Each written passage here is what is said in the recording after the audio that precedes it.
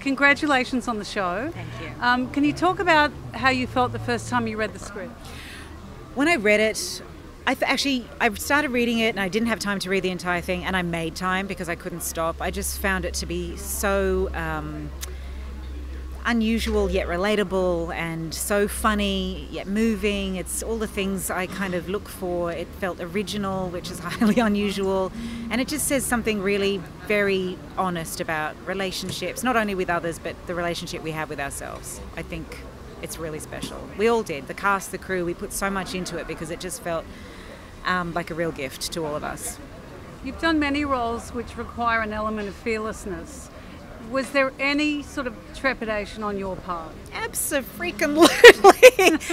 I look for those roles. I want to be challenged in that way, and it's an unusual step to take in one's relationship, but it's almost like they're going in the wrong direction to go in the right direction.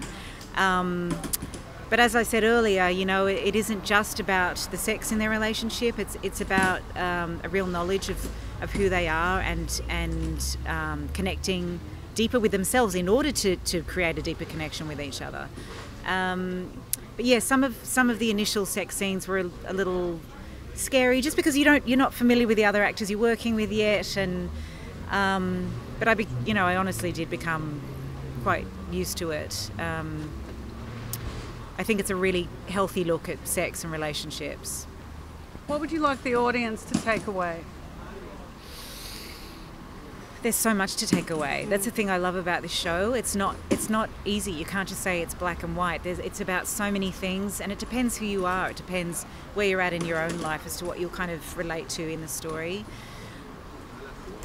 But I think, if nothing else, if people feel inspired to really live the life they want to live, don't be sheep. We're all so asleep. It takes something to wake you up and really start to live the life you want. I think that's very common for a lot of people, and that's ultimately what the story's about. Has it changed your views at all on whether it's appreciating life or? I think I was already kind of dancing in that area, and now I'm in. I just love it, because it's like all of these things that we privately think and feel. There's a voice given to it. And I think that's a great thing, and that's the point of storytelling, is to make us feel connected, and that's what this does. So many people are like, oh my God, that's me, or this is what I don't want to look at, and it's been very, it's confronting for some people, in a good way, hopefully. Sometimes maybe not. People don't want to look at things, but it's deeper than you think. It's not just, what I want people to know is it's not just about sex. That's part of it, but it's about connection and experiencing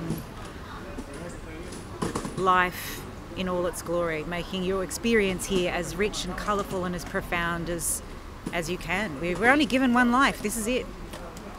And just one last thing. What's the best or most memorable advice you ever heard, and from who?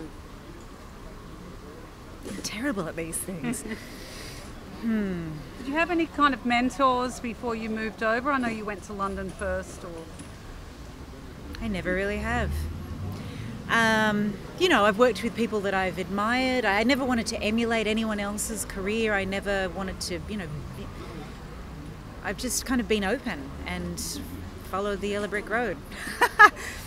Well, what advice would you give someone? I just think there's a lot of looking outward for self-knowledge, and I actually think we all know what's best for us, and I think the best thing I've learnt is actually go within when you want to figure something out. You know best. You know yourself.